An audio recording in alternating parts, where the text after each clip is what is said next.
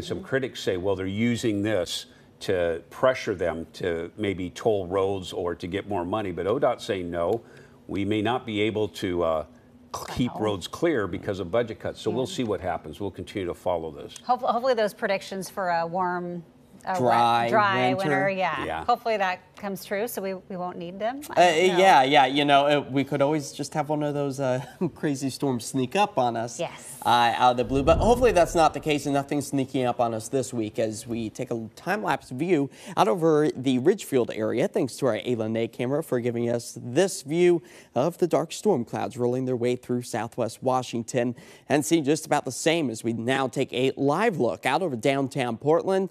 Again, looking to the north, seeing those dark storm clouds as they continue to drop some significantly heavy rains at times through our area. But boy, is it cool out there. 48 degrees is where we currently sit out at PDX, and continuing to fall back into the 40s as we work our way through the rest of this evening.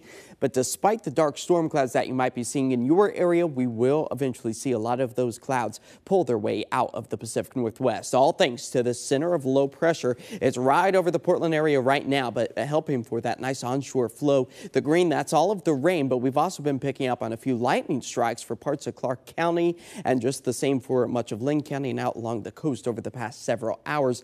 But snow continues to fall over the high terrain. We're keeping a close eye on those rain gauge numbers, filling up to about 3/100ths of an inch for Portland, more than a ½ inch found out along the coast, and these numbers still have the potential to fluctuate ever so slightly. But the winter wonderland sights have once again returned to Oregon's high country. 28 degrees right now out towards the Mount Hood Meadows area as the snow continues to actively fall. But we're talking about our very own cool down exclusively outside of the Cascades. That's where the National Weather Service has issued a hard freeze warning in effect just to the north of Mount Hood itself. That's where we could see temperatures slide back into the 20s tonight. A freeze warning in effect for the Dalles, for Pendleton, falling back as low as the upper 20s in many cases, and a frost advisory in effect for the southwestern corner of Washington State. And Portland itself will get in on the potential for some frost by the time we get Saturday morning, Sunday morning, and even into Monday.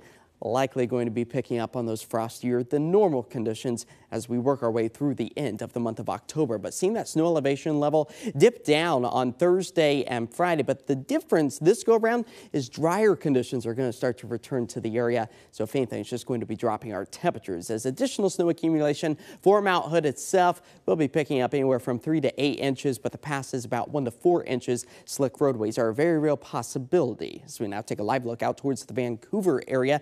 Thanks to our Hotel Indigo Kirkland Tower camera, this is where we have been seeing a little bit of that lightning action on our radar as the thunderstorm potential still remains for the rest of this evening. But this storm, it is on the move, clearing skies as we work our way through the rest of this evening. Clear conditions tonight will also allow for those temperatures to slide back into the low 40s in many cases, but I think we'll be able to squeeze out just a little bit of that sunshine as we move our way into tomorrow afternoon.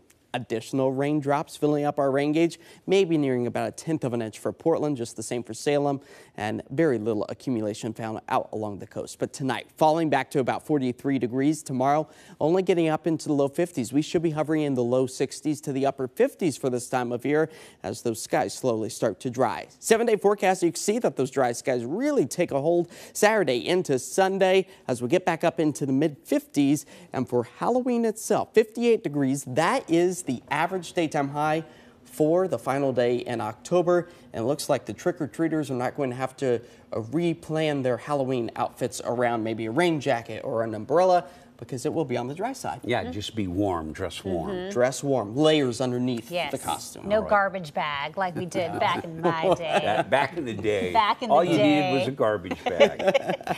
Hey, happening today right here on